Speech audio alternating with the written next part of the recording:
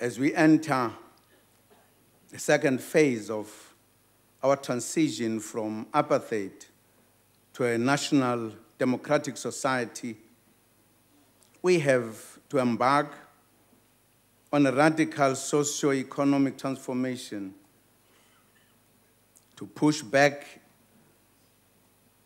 the triple challenges.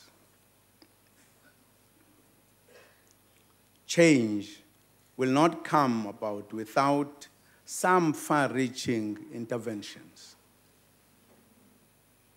We have put in place a program of action based on the ANC's manifesto and the National Development Plan. The economy takes center stage in this program. It remains our strong belief that the most effective weapon in the campaign against poverty is the creation of decent work, and that creating work requires faster economic growth.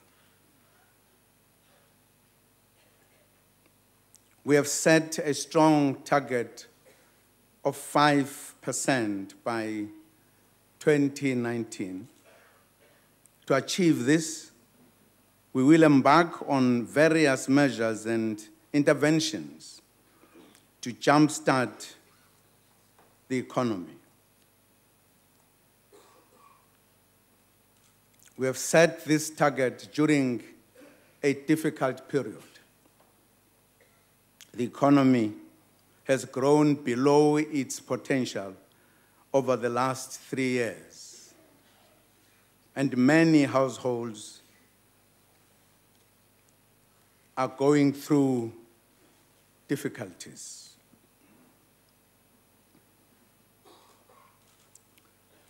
The slow growth has been caused in part by the global economic slowdown, and secondly, by domestic conditions such as the prolonged and at times violent strikes, and also the shortage of energy.